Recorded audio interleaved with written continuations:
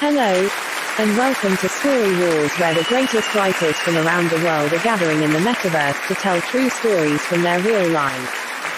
Please join me in welcoming international best-selling author, playwright, and all-around Twitter legend Lee Hall. Thank you.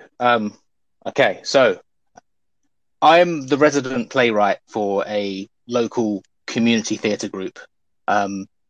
This kind of came from just joining the group as an actor back in the day when I wanted to tread the boards.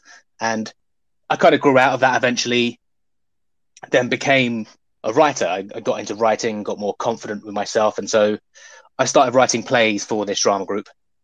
And so they had a big hiatus the last few years, of course. We all know what's going on in the world with the pandemic and stuff.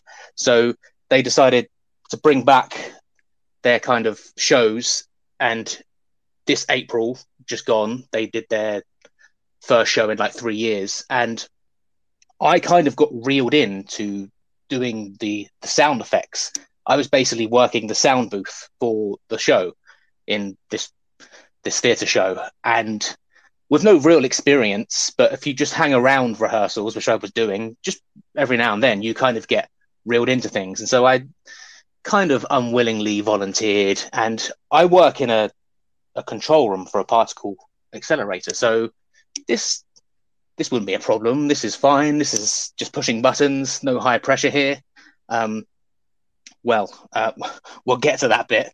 But there was 3 of us in this booth. There was like the lighting guy, there was me pushing buttons for sound effects and music, and then there was the actual tech guy in charge, like the guy that put it all together, the microphones, the speakers, all this elaborate setup that I still don't really understand. And we're having some good rehearsals. It's going quite well, and he's a really nice guy. He's been a mentor to me over many years. He's a performer himself, and he's quite well known, and he's quite sheepish throughout the rehearsal period. He's quite standoffish, and it turns out that he's not actually going to be at the shows.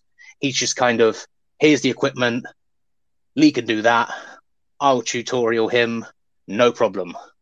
Oh boy. So show day comes, do a sound check, sold out audiences. Show day 1 is 2 shows. You have a matinee show and then an evening show.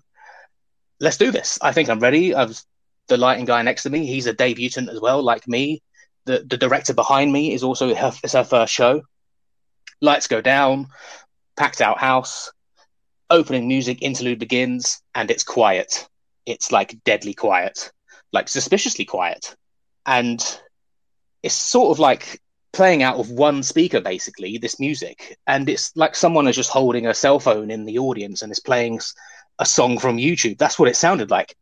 And I'm slowly sweating and my heart starts beating really quickly, and now I'm worrying, and I'm maximizing the volume on my laptop, and there's pushing buttons and nothing's working, and people are panicking. I'm panicking. My dad is in the audience, and we need a good show here. We haven't done one in 3 years. We need to pay the bills. And yeah, we are deer in the headlights. This is like Houston, we have a major problem. And then the opening number then plays, and it's still the same. The music's really quiet, and there's only one speaker at the back of the stage on. It's just for the performers to have their cues and stuff when they're dancing and they know what's going on.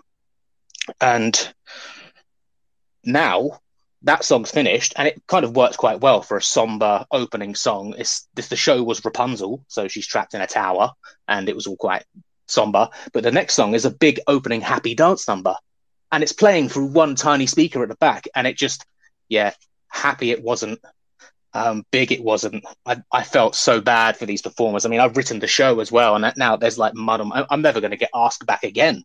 And the embarrassment, the pressure, the horror, I could just feel myself just sinking and blushing. And eventually lots of running around, people coming back and forth to the sound booth, and a stagehand points out that the laptop this tech guy had left us, 2 of the speaker systems were just on mute. And so the answers were right there. And it was just hugely embarrassing and cringe, like Kelsey's story, but it was just a disaster. And we broke then for lunch, come back for the next show, did a sound check, all fine. And I'll just leave it with this. that laptop that he'd left us 20 minutes before curtain up for the second show started to update itself and then logged itself out. And what happened afterwards is probably a story for another time. Probably the punchline is I'm directing their next show.